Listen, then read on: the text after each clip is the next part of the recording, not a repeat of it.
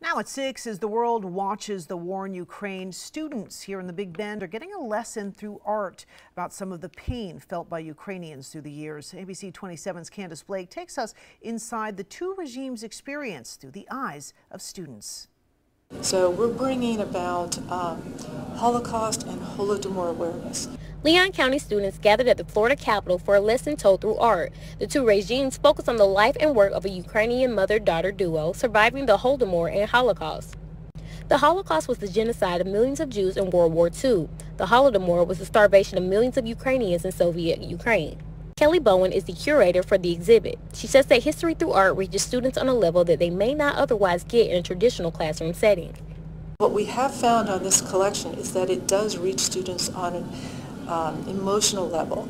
And if you can reach students on an emotional level, you have an opportunity to help create change. I think the artwork is something that, art in general, is something that we use to give sort of an eloquence and significance to our own emotions. Childs High School senior Christopher Lee says he feels that the collection paints a more intimate experience and makes the concept of war all the more real. A similar feeling felt by junior Avery Heller.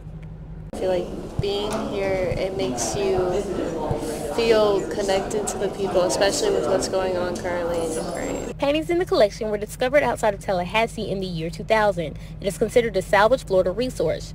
Child sophomore Shio Young believes this piece of history serves as a great teaching tool. I think it really is a blessing for us to still have this sense of history and expression from such a pivotal moment in history. Tallahassee, I'm Candace Blake, ABC 27. And the exhibit is open to the public and will be on display at the Florida Capitol through July 28th.